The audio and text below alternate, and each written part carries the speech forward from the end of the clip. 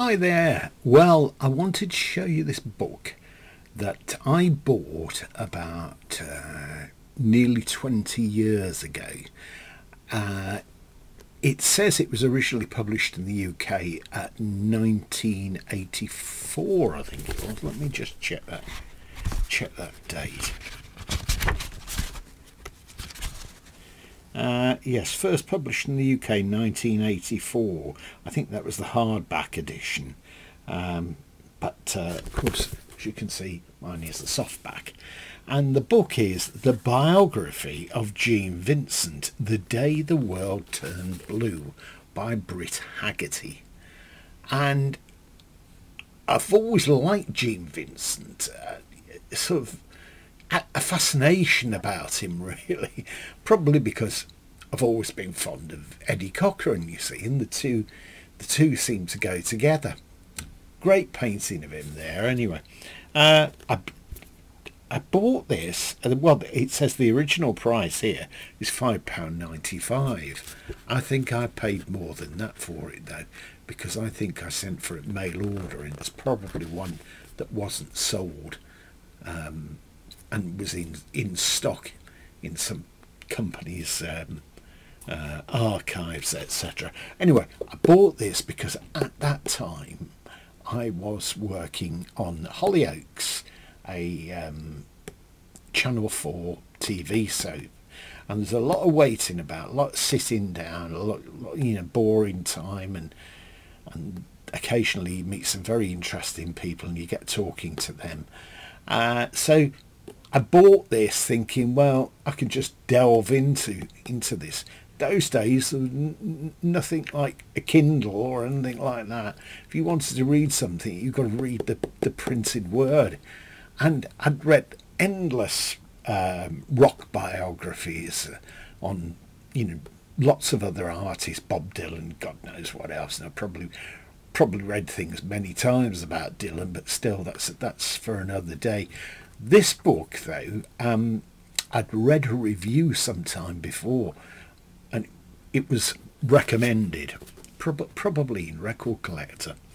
And it's a brilliant read. In fact, I've read it twice over the years, and I've got pretty much all of Gene Vincent's recordings. Gene Vincent, 1935 to 1971, was a preeminent figure in the development of rock and roll music in the 50s and 60s. His most famous early hits, Bebop-A-Lula and Lotta Lovin', sold millions of copies and are still performed by rockabilly bands all over the world. Although his left leg was crippled in a motorcycle accident, Vincent, dressed completely in black leather, was a tremendously hyperactive stage performer and symbolised the rebellious, almost diabolical aspect of rock and roll. In the first comprehensive biography of the rock star who makes Johnny Rotten look like a schoolboy, Vincent's professional and personal life is explored through the eyes of the people who knew him, his family, friends, bandmates, ex-wives, business associates and fans, illustrated with previously unpublished photographs. The Day the World Turned Blue chronicles the life and times of the Screaming End, a man who was an uncompromising rocker, an enigma and a legend. Britt Haggerty, author of Prisoner of Desire and Sad Paradise, is a writer, a long-time musician and a rock aficionado. He lives in Vancouver, Canada. And what better place could there be to live? Vancouver. Great. Lovely clean air, apparently. There are photographs of Gene various times. It also details the fateful tour of the UK with Eddie Cochran. They had that appalling crash which ended up costing Eddie Cochran his life, and he was sort of snatched away far too early. Let's see if we can find something else, another photograph. Now there he is in his leather stuff. He had a bit of a comeback before the start of the 70s, and I think he'd put on a fair bit of weight at that time. He'd always been troubled by his use of amphetamine and drinking alcohol, and from what I recall, he was T-boned. He was going to cross a intersection, and somebody hit him. Somebody in a car, I think, hit him, and that was it. He'd been in the Navy, and he'd been asked many times. They wanted to take his leg off, and he steadfastly refused that. He'd been in hospital for a long time after this terrible accident, and of course he was in the car with Eddie Cochran, that other awful accident. But Vincent steadfastly refused to have an amputation of the leg. Probably would have fared better in the long run, but he just wasn't having any of it. So he battled through with acute pain down the years, and I think it changed his personality as well when you read the book to how he was originally pre this accident. It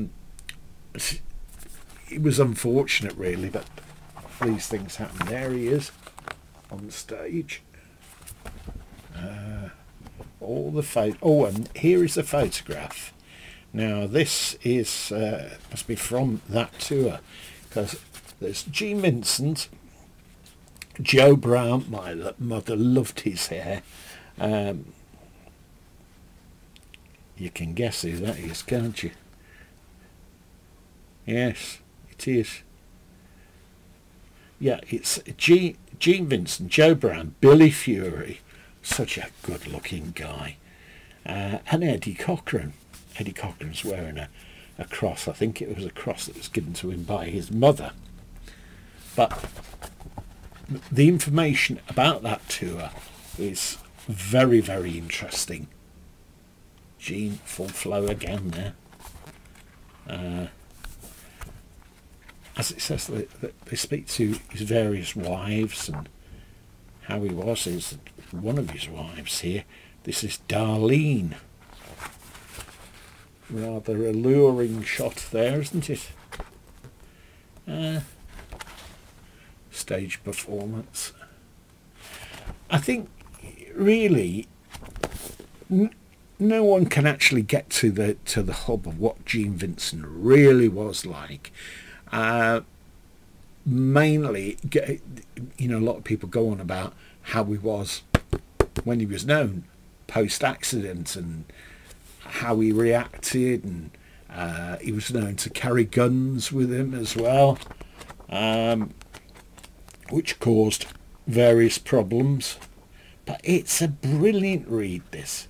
If you're interested in that period of time, and you're interested in Eddie Cochran and what went on, pick this book up if you can possibly find a copy.